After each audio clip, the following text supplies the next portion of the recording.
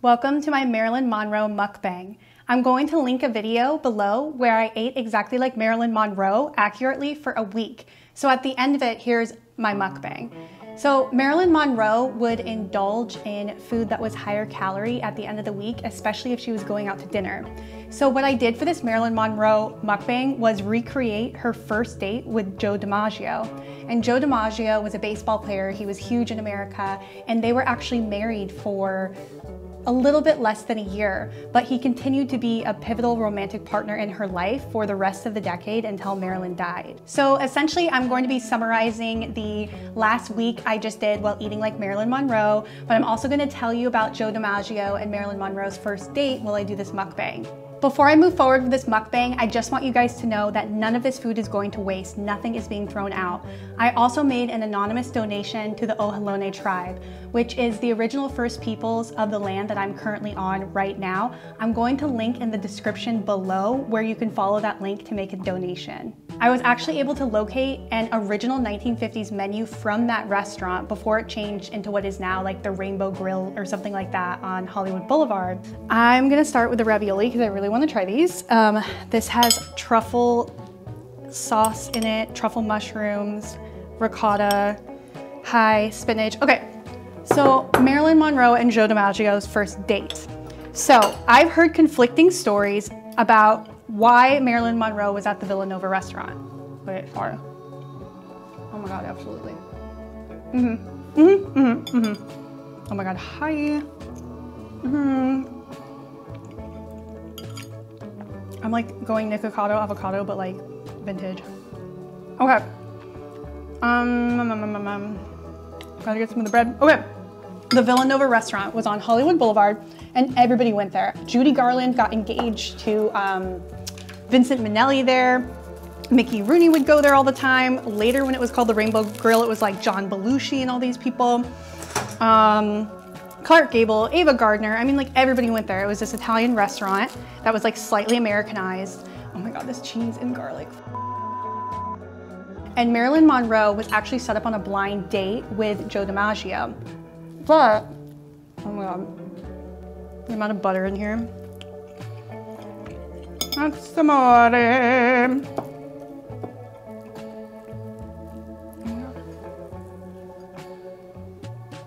Okay, so Marilyn Monroe was set up on a blind date with Joe DiMaggio, but the current owners of the restaurant and other people say that she was actually on a date with Mickey Rooney, and then that she ran into Joe DiMaggio and left with him and Mickey Rooney was mad. That's not true.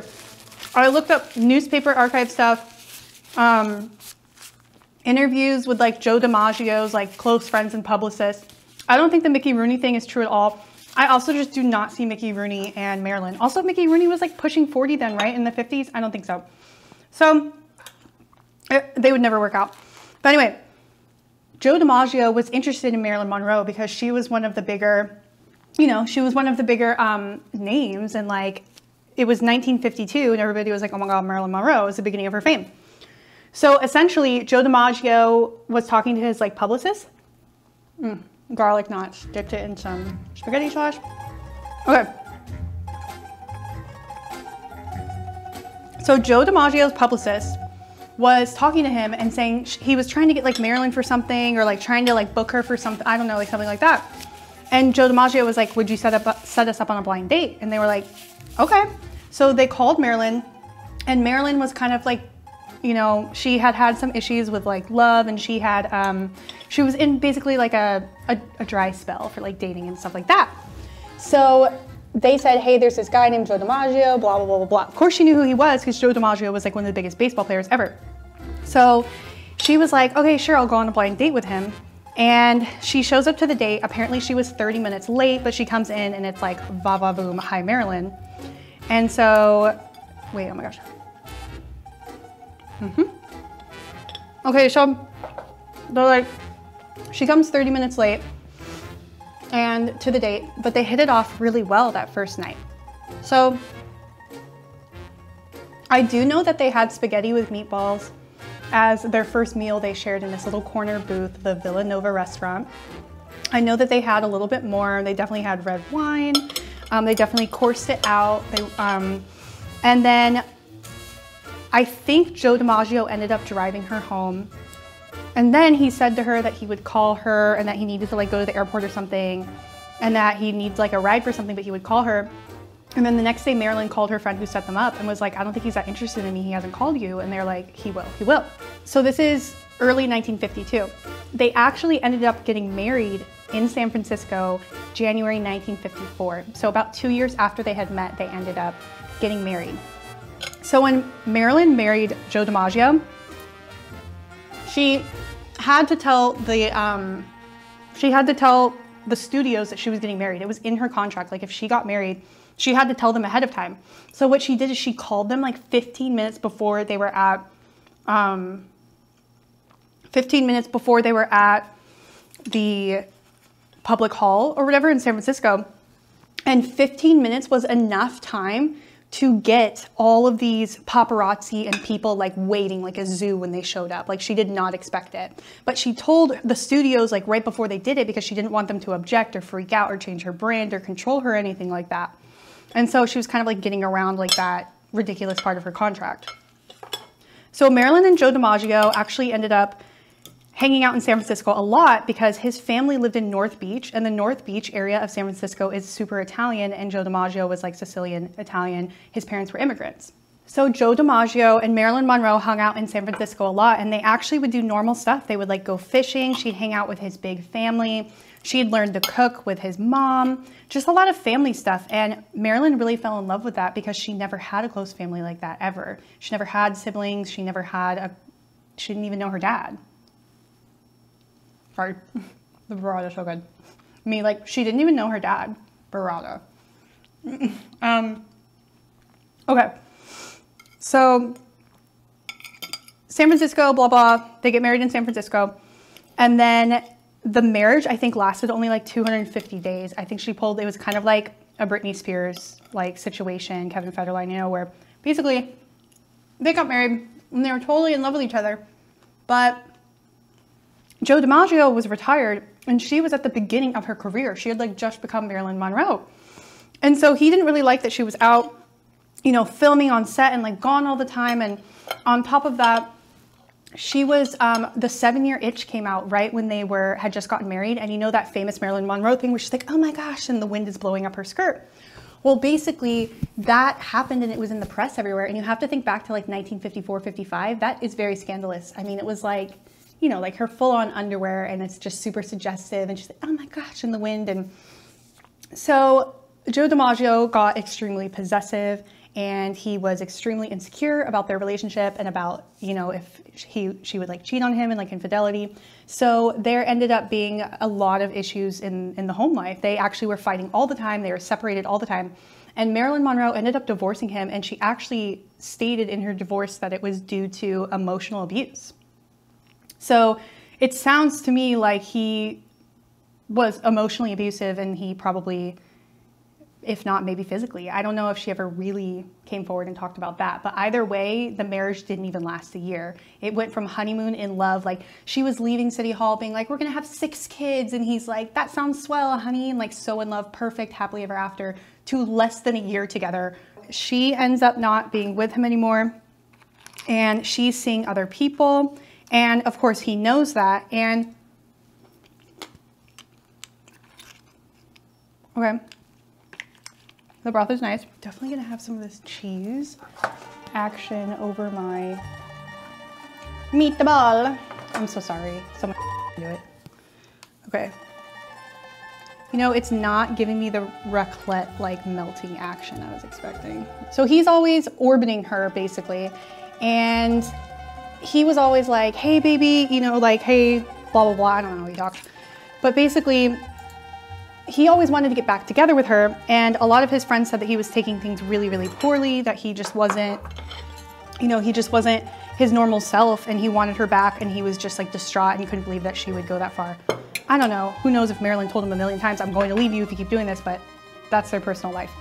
So then she actually ends up meeting and marrying Arthur Miller, the playwright, the author, and they had a relationship for a few years, but honestly, it was pretty over before it was pretty over before the finalized divorce actually happened.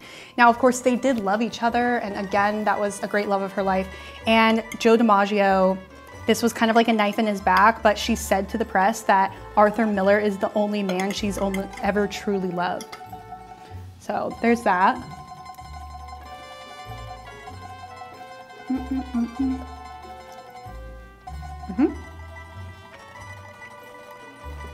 Joe DiMaggio is orbiting her despite the fact that she gets married again to Arthur Miller. I don't think Marilyn had an affair with Joe DiMaggio during her Arthur Miller days, but I definitely could be wrong. So then her divorce with Arthur Miller is finalized, which is a whole different YouTube episode on why that happened.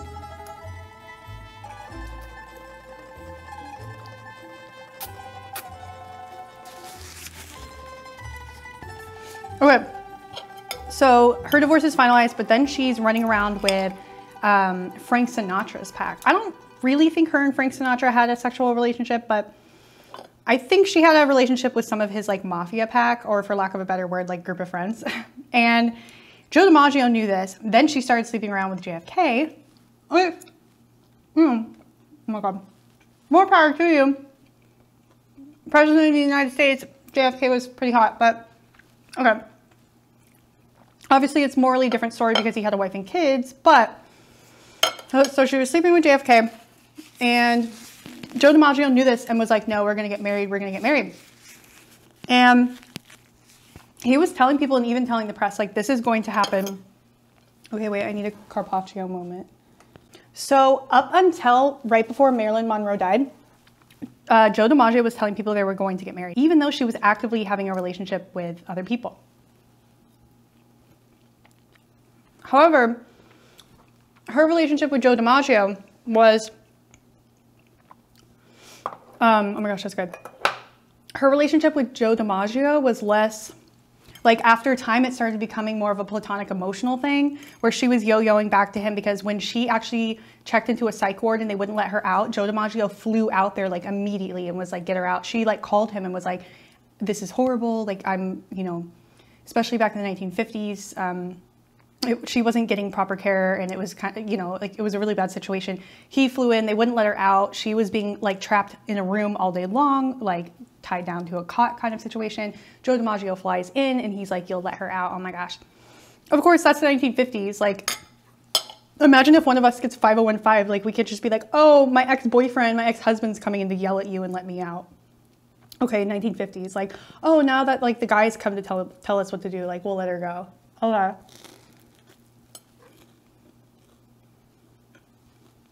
Carpaccio and the garlic bread. Fast forward. This is right after JFK's birthday celebration, I believe 1963, for the Democratic Party, and she's saying, happy birthday, Mr. President. She was shooting Something's Gotta Give. She ends up getting fired from it, rehired, which a lot of people don't know. She actually was looking forward to reshooting that. She had a lot of things in her future. She was not planning a suicide. And the last person she spoke to on the phone, I believe, was Joe DiMaggio. It was a phone call later at night before her body was found. He actually ended up, you know, sending flowers to her grave for years and years and years and years until he passed on.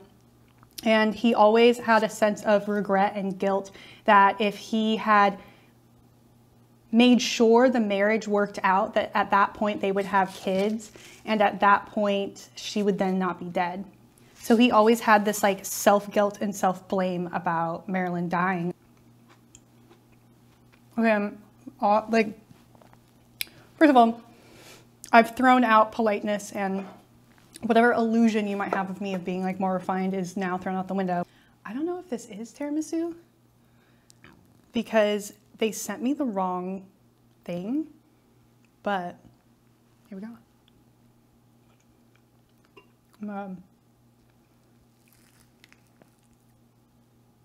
Yeah, this is tiramisu.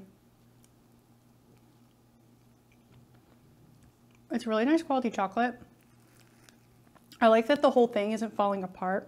It's like maintaining its shape, especially the fresh lady finger, the like sponge cake it uses. So I've done it. I've ate exactly like Marilyn Monroe for a week. Historically accurate recipes, things that she herself ate, grocery list. I did all of the research. I think her portions were probably way smaller. Okay, obviously she would not do a whole mukbang, but I do feel like I was eating a little bit more than she would, not just because I'm heavier than her, different BMI, but just because I think I was overeating because it's 2021 and it's not 1950. And I think that as an American society, we are taught to overeat portion sizes. I would say it's a good diet to follow. It's just a little too carb heavy, and also there's like not a lot of flavor to it. I felt like, especially American food before Julia Child, this French chef who came to America, is so bland, and a couple things she ate was good, but for the most part it was just very repetitive, not a lot of either spices or world cuisine or French technique, none of that. It was just very like baked potato, steak, cottage cheese, great. In terms of maintaining a healthy lifestyle and a more trim figure, she's got it down right. She's eating much smaller portions. She is indulging every once in a while. The only difference of when I did the whole, week of eating like Marilyn, I just felt like my lifestyle right now, I'm not constantly on the go. I'm always home. Hi, it's a pandemic. I love to cook. Marilyn didn't really know how to cook. She also wasn't the best cook. She, didn't really know her way around the kitchen. She didn't grow up in a kitchen like that. And I felt like for me, all of her food was like, if she was super busy and had to run out the door and go to a modeling thing or go to an interview or go to a movie thing, I didn't, that's not my life.